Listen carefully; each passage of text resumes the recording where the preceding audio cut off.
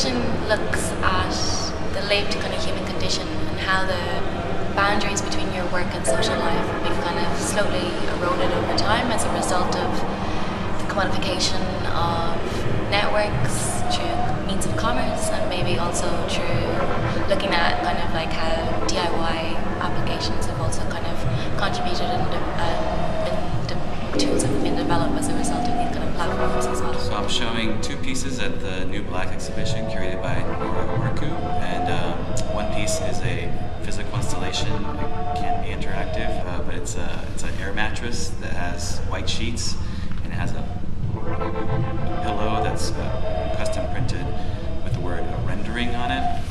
And the piece is it's kind of a second version of this piece I did. There was a clock that had the word rendering on it that I did for the Crystal Souths exhibition Kickstarter last year.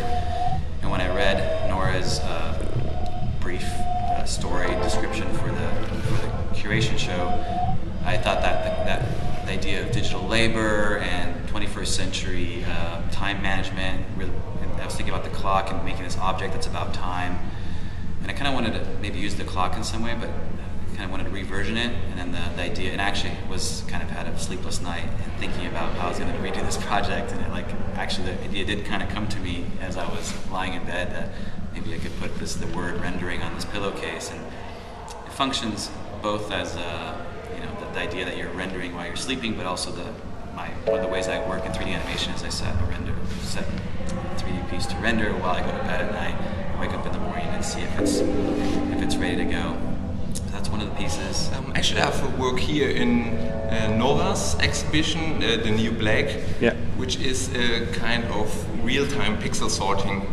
So it operates just with one image over and over again, and sorts pixel randomly somewhere in the image to basically make the process again part of the artwork and not just the visual output, but also what is really happening behind it.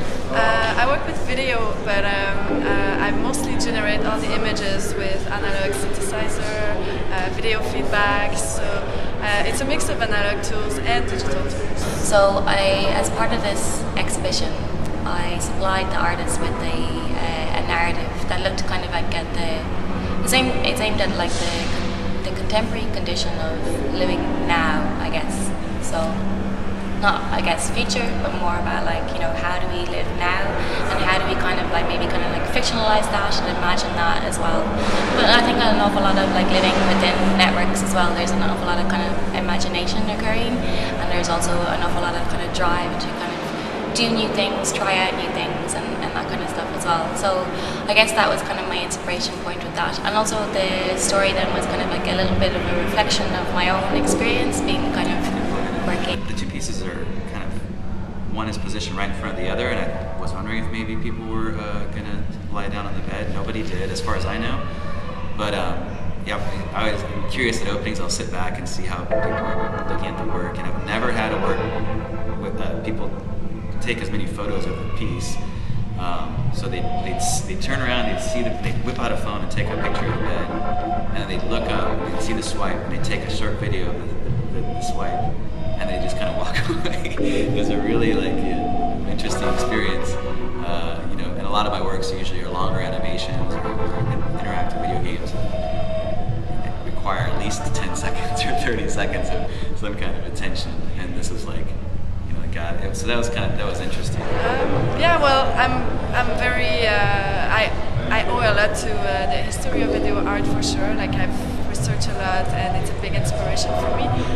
Although I do aim to create something that would be timeless, that would not reference directly the past, but that would mix so many techniques that it seems like from a time that we can recognize. So as part of this process, I gave the speculative scenario or the scenario to them and asked them to kind of respond in any way that they felt and saw fit. And as a result then, we've kind of had a lot of very varying different intersections in terms of like looking at unpicking aspects of that narrative and allowing an artist actually taking that as points for departure for new work as well, which is really interesting and quite amazing to kind of see as well.